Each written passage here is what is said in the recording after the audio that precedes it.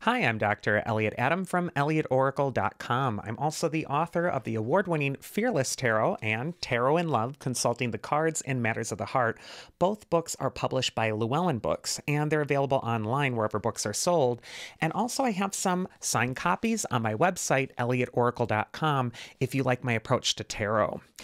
It is time for this week's Oracle Reveal. So yesterday on my social media, I placed up a photo of 3 different animals, and I asked you to use your intuition and ask yourself which animal's calling to you, because that animal has your message. And the 3 animals were the dog, the horse, and the groundhog. So if you're just joining me now, ask yourself which animal's calling to you, because that animal has your message. And so for the first animal, we have the dog spirit, and this card says, be loyal to what you love. And dog is known for its loyalty.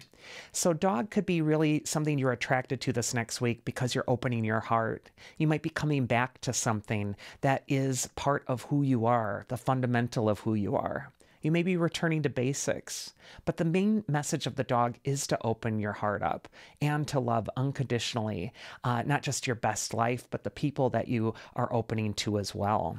First card for dog is where it's best to place your focus this next week, and we get strength reversed. Now, when strength is upright, it obviously can mean strength, self-control. When it comes up reversed, it can be foretelling a time where you're starting to doubt your strength, where you're starting to feel unsure about the future. Maybe your faith is being tested right now by something that you just can't see the outcome to. You don't know how it's all going to work out. And yet strength is telling you it doesn't matter what comes your way, that you are strong and you're going to be able to respond to whatever comes. This is a time to really get on your own team again and to really believe in what you're able to do. It's also time to wrest control of the lion in your life, the lion being that symbolic thing that feels out of control sometimes. It's time to exert some self-control.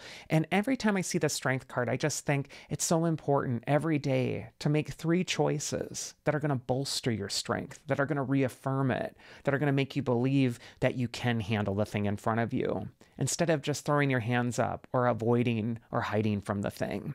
So let's just see how powerful you can be this next week if you pick those 3 things every day. They could just be small things, but things that are really going to have you walk toward your personal power. Next, we got advice from your inner wisdom for this next week, and we get the 6 of Wands. This is a card of confidence, but it's also a card of shining. It's a card of stepping into your excellence. And I just feel for the dog, you need to love yourself enough this next week to be your best self, to be your excellent self. I say it a lot, but the cream always rises to the top.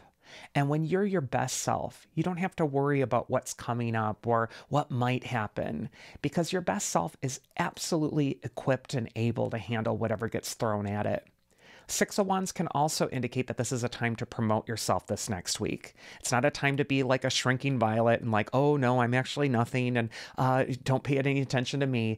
6 of Wands is telling you to step confidently into what you know makes you excellent. But I just feel confidence is the name of the game. And also, even with that lion reverse, the strength card reversed, it could indicate a time where your confidence feels a little shaky. You might just have to step forward boldly anyway. And the mythic archetype that's going to help you this next week from the Egyptian gods oracle, which I've been using and love, is Hathor. And Hathor is the goddess of love. She's also the goddess of beauty in ancient Egypt. And she's really, again, telling you that theme of love, of really loving your best life, your best self. Hathor is very protective of those that she loves as well. This could also be a time to start to enjoy yourself. Embody what makes you beautiful, not just on a physical appearance level, but Hathor is really telling you to embrace the beauty within.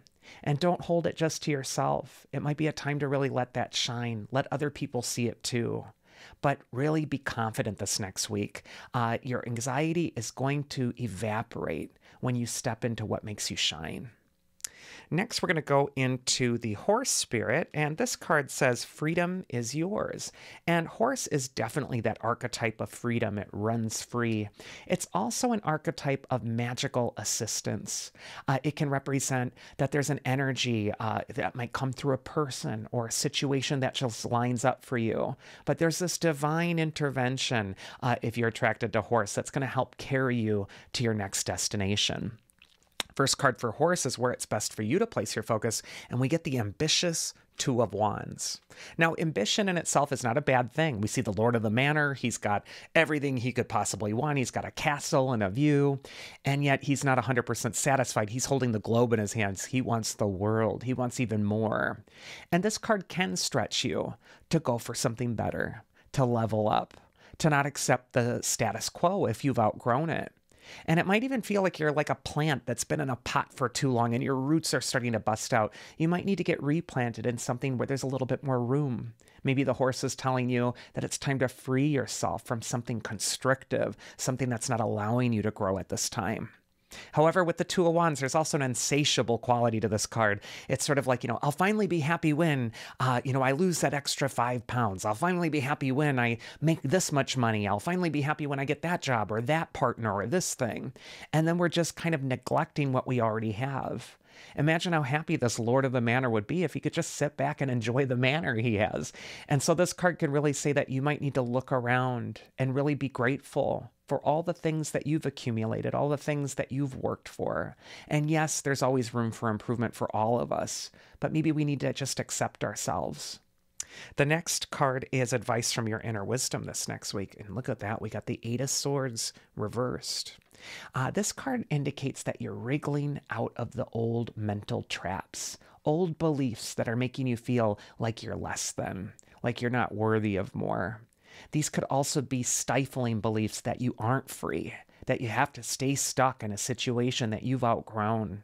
And Eight of Swords reversed is saying it's time to let those ropes slide off right now. It's time to take off the blindfold and see who you really are. You are free. You can change the circumstance in front of you. Yes, you might need to be grateful for some of the things you've established, but this card can also say that the past can't hold you anymore. It's time to open yourself up to the world and spread your wings. And the mythic archetype that's going to help you, whoa, look at that. We have Isis, she of 10,000 names, the goddess of goddesses, the ancient mother goddess too. But Isis is also an archetype of magic. Isis knows all the magic words, and she knows that to speak something is to bring it into reality. And so this is an important week for you if you pick the horse, to really monitor what messages you're sending. What are the messages you're telling yourself about yourself and what you can accomplish and what can you do? Maybe it's time to do some affirmation work and really say what you're worthy of. Speak into existence that which you want to see happen in your life. Isis, the goddess of magic, is absolutely guiding her hand on you, and you're under her protective wings.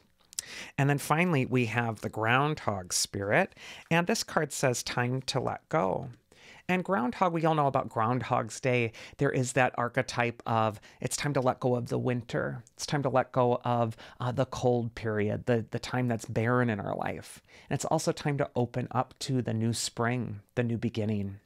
First card for Groundhog is where it's best for you to place this focus, your focus this next week. And we get the Nine of Pentacles. This has long been called the wealth card.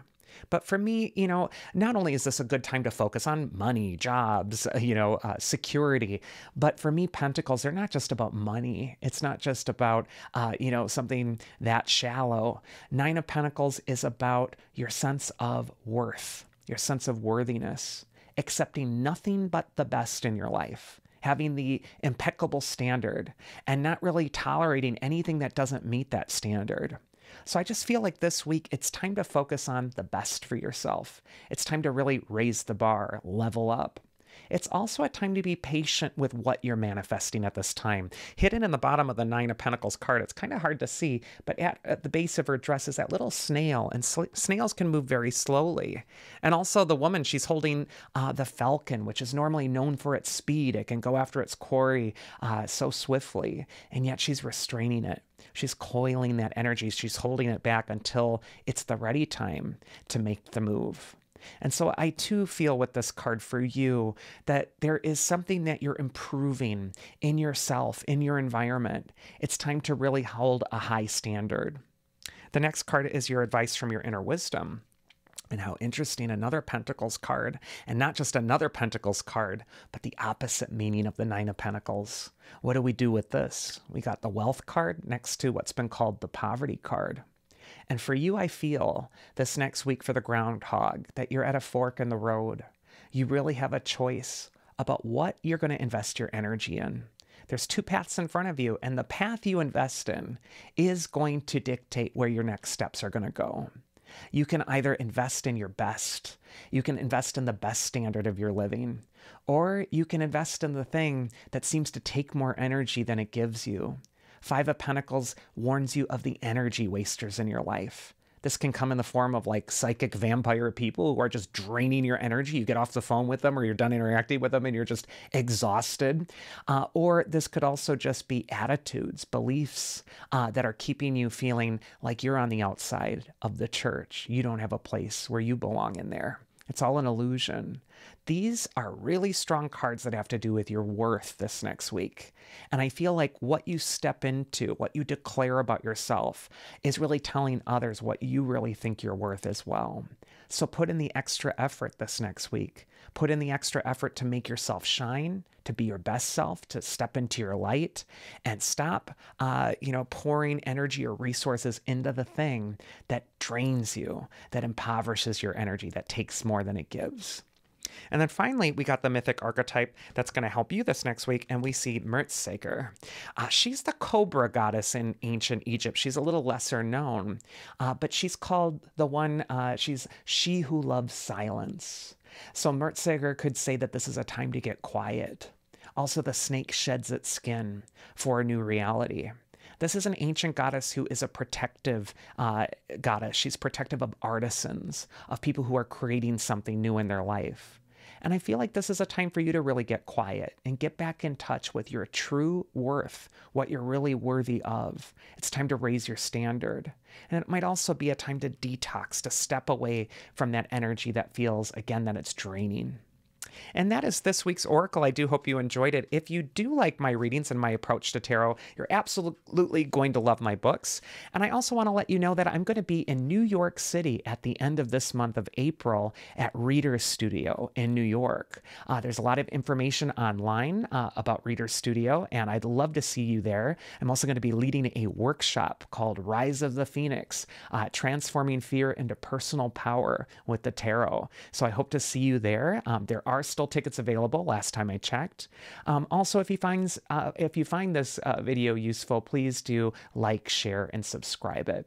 Otherwise, I hope you all have a wonderful week, and I will see you again here next time, so do take care.